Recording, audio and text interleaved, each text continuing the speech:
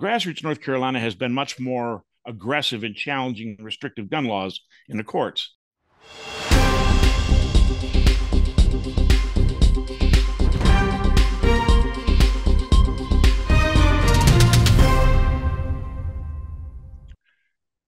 An out-of-control Bureau of Alcohol, Tobacco, and Firearms and Explosives has so far handed down 2 gun bans by regulatory fiat and will soon impose a third. I'm here with Paul Valone, president of Grassroots North Carolina and our state's most effective gun rights organization, to discuss a positive development that just might be the key to shutting down the ATF's unconstitutional bans. Last week, the Fifth Court of Appeals rendered a decision striking down the so-called bump stock ban. Tell us more about that, Paul. Sure. Basically, using the mass killing in Las Vegas as a pretext, in 2018, the Bureau of Alcohol, Tobacco, Firearms, and Explosives, or ATF, unilaterally changed its interpretation of what constitutes a machine gun in order to ban so-called bump stocks. And by the way, in doing so, the ATF reversed its longstanding previous determination that bump stocks were not machine guns and therefore perfectly legal. And rest assured that bump stocks are not, in fact, machine guns. A machine gun is a gun that fires multiple bullets with a single function of the trigger. But a firearm equipped with a bump stock doesn't do that. It fires one shot per trigger pull, and it just enables the user to pull the trigger somewhat faster. In truth, somebody who knows what they're doing can do that with a rubber band. Now, regardless of the bump stock, a rifle remains functionally identical to millions of common hunting rifles possessed by lawful citizens. So, Paul, tell us more about the case that was in question there. Well, the case is Cargill versus Garland and all, and is ironically the last of 4 cases against the bump stock ban. Challenges have actually been rejected by the 6th, 10th, and DC circuit courts of appeal, while actually being supported by the 5th Circuit. The good news is that contradictory opinions increase the likelihood that the Supreme Court will grant a writ of certiorari, or a hearing, in the case. Interestingly, although the 6th Circuit rejected the case made by Grassroots North Carolina, Gun Owners of America, and other Second Amendment organizations, many of the arguments we made in this case were cited by the majority decision in Cargill. The main reason that the 5th Circuit ruled for the plaintiffs here was that the devices in question don't meet the definition of a machine gun as defined by the 1934 National Firearms Act and the 1968 Gun Control Act. The court noted that per the definition, a machine gun fires multiple rounds with a single function, that's the operative word, function of the trigger. But a bump stock relies on multiple functions of the trigger. And the court rejected the ATF's attempt to change the definition of a single function of the trigger, which would have included the pull of the trigger by the trigger finger. The majority decision in Cargill, by the way, includes a wonderfully detailed and technically accurate description of the mechanics of triggers and sears, and which determined that the 1934 Firearms Act referred only to the mechanical aspects of a single function of the trigger, not the actions of the trigger finger. Now, also at issue here was the concept of Chevron deference. The fundamental principle established in a landmark 1984 Supreme Court case that upholds reasonable, that's the word there, reasonable agency interpretations of ambiguous statutes Congress has tasked the agency with implementing. It could apply here, at least to the extent that the new definition of machine gun is ambiguous. And in fact, other courts have said that Chevron deference does apply to the bump stock ban. The 5th Circuit, although not required to rule on Chevron deference because the ATF didn't use the defense, it noted that Chevron deference should only be applied to civil cases, not to criminal prosecutions. In fact, instead of Chevron deference, the 5th Circuit applied what is called the rule of lenity, meaning that when a law is clear or unclear or ambiguous, the court should apply it in a way that's most favorable to the defendant, or to construe the statute against the state. So What role did GRNC play with this?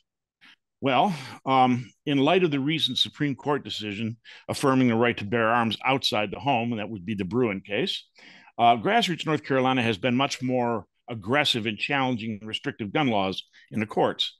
In fact, in this case, grassroots North Carolina, along with Gun Owners of America and several other organizations, we took three actions. First, we're a party to an amicus brief in the Sixth Circuit. Then we were a party to another brief in the 10th Circuit.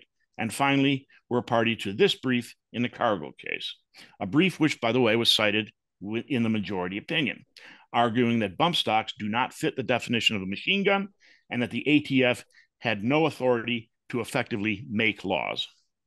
I know the Supreme Court declined to take up this case late last year. You mentioned that the Supreme Court might be motivated to take up this case now. Why? Well, so far, the decisions have been all over the map. The 10th Circuit and the DC Circuit upheld the ban. In the case in which grassroots North Carolina joined GOA in the Sixth Circuit, first we had a hearing from a three-judge panel which struck down the ban. But then there was an en banc hearing of the entire court, which vacated the three-judge panel's ruling, and it split evenly, leaving the ban in place. Meanwhile, judges have been equally inconsistent in determining whether Chevron deference applies. So, although the Supreme Court previously refused to hear one of the cases, the conflicting opinions on the ban, I think, greatly increase the chance that the High Court will give the case a writ of certiorari, again, granting it a hearing. But beyond the bump stock ban itself, is there a larger issue? What is that? There's a much larger issue, yes, indeed. Under the U.S. Constitution, it is the executive branch, including agencies like the ATF, that are supposed to enforce laws, not to write them.